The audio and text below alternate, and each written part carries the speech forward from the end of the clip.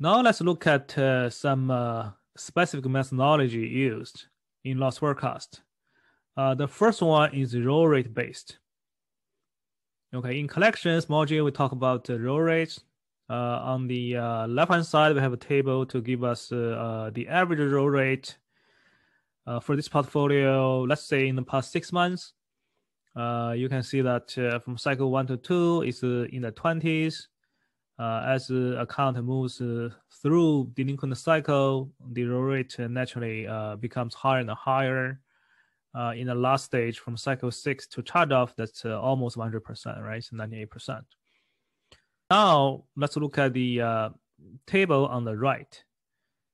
In current months, we know that this is the distribution of a balance in each delinquent bucket, right? So 1 to 6, all the way to charge off. Now you are tasked to forecast the loss in the next 6 months. In month 1, so this is fairly easy, right? So in month 1, only the accounts in today's cycle 6 accounts will become charge off, right? So you look at cycle 6, that's $10,000. You times the roll rate from 6 to charge off, which is 98%. So that will be your forecasted month 1 charge off amount. Nice and easy, right? So in month 1, similarly, we can also forecast the cycle 6 balance, which is rolled from cycle 5 in current months.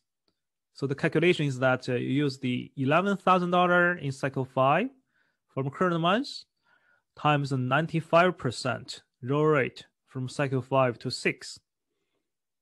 Okay, so then you get the cycle 6 balance in month 1. Then you time the roll rate from cycle 6 to charge off. That's 98% again. Then you will get the charge off forecast in month 2. So you can do this for other cycles. Then this way you can easily get the forecast for charge off in the next 6 months. This also has a high degree of reliability.